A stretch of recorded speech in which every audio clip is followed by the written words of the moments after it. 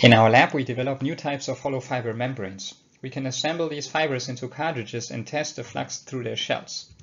As you can see from this cross-sectional view, the fibers are hollow on their inside and only made of a thin shell.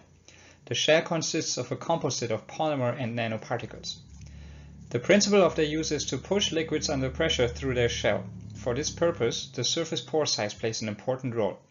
We can tailor the surface pore size of a wide range, as you can see here.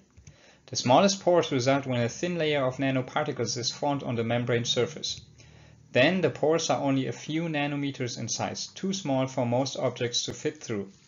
For instance, a typical virus particle size is on the order of 100 nanometers, too big for the pores. Therefore, the membranes operate on the principle of size exclusion. Objects smaller than the pores, such as water molecules, can go through, while objects bigger, such as viruses, cannot. A typical problem of membranes is that their surface pores can get clogged with time, for instance by microbial films. We developed chemical surface treatments for our membranes that prevent bacteria to stick onto the surface. Last, our membranes contain large amounts of nanoparticles. These can have catalytic properties to break down organic contaminants in water, originating, for instance, from industrial processes.